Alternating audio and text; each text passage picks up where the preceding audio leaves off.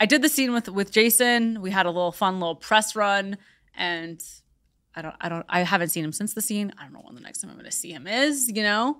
People just can't really believe that could be the case. It's like, oh, she's still thinking about him. She's fucking him behind Adam's back. Like, everyone just makes these little backstories because it is all of their fears in their relationships. I think it also really pissed them off that I'm in this relationship with Adam, and Adam, like, allowed me to go do this thing because they think in some way that I'm going to influence their wife or their girlfriend to request the same thing, or like I'm sort of normalizing it when I'm not really normalizing it. Like, I'm a sex worker. Like, I wanted to do more in my job or do something different in my job. It's not like I was like, hey, Adam, I want an open relationship and I want you to agree with that to that, right. You know?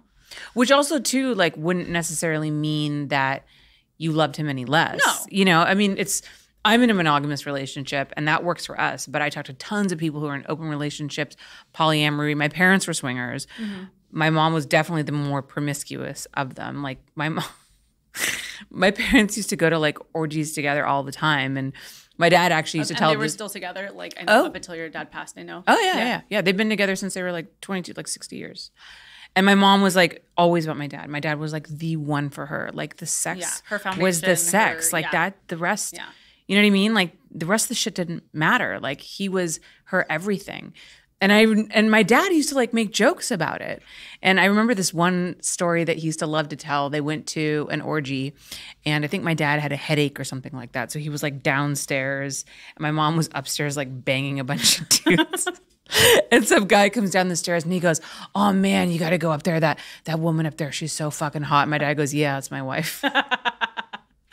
Okay, see, knowing this story about your parents, does it change your opinion of them to think they're bad people? No. Okay, thank you. Not at all. My parents are wonderful people. And like, my parents were, you know, like really close. And I mean, I don't want to get like all whatever, but like, my family's very close. And, you know, when my dad passed away, my mom was devastated.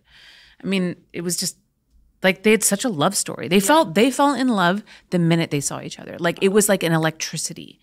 And I have like an incredible interview with my dad, like a couple of years before he died, talking about the first time he saw my mom. And it's just like, I played it at the funeral. It was like, the whole place was in fucking tears. But like, they were just meant to be together, you know? And like, they fucked around when they were younger, and they had sex with other people, and they had fun, and they just did their thing. And it probably made them closer, that they were so open with each other, and that they could say certain things to each other that there's like a big wall, I feel like, in people's relationships where they're not able to admit. Like, I can admit that most men and women want to fuck other people. Yes. And, you know, I'm not saying that girls are wrong for this, but like, they can't handle their boyfriend like liking a photo. And so when you're comparing that to the fact that like, I let my husband fuck other women in front of me, there's this big gap. And so people just really want to hate on it because they don't understand it. But like, I am able to have so many real conversations with my partner and understand my partner in ways that those people don't. And I feel like that makes them really uncomfortable. Yeah, because it points to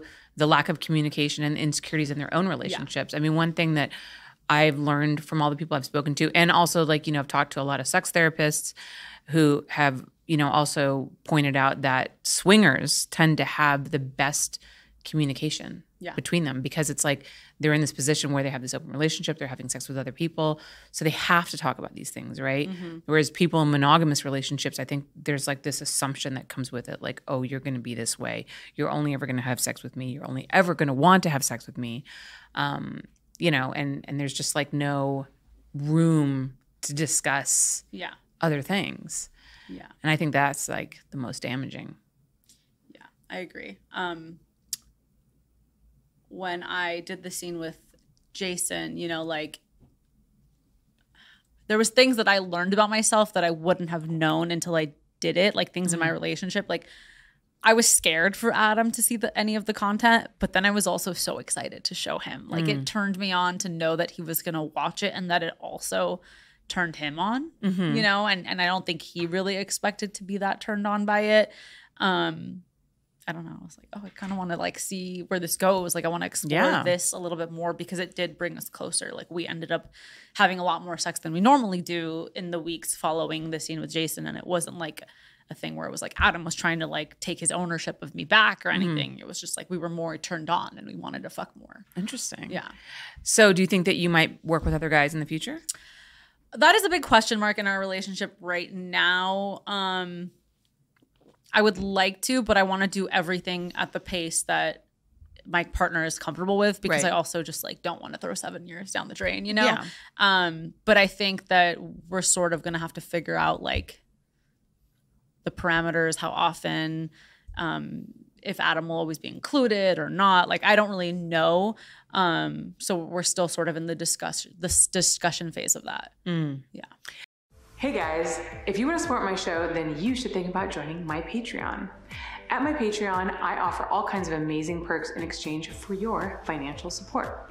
From live streams of my interviews as they are happening, to bonus Q&As, behind the scenes photos and videos of my shoots, plus cool merch like stickers, mugs, and hoodies, we have you covered. So go to patreon.com/HollyRandallUnfiltered, and while you're at it, make sure that you click that subscribe button so you don't miss a single one of my new updates.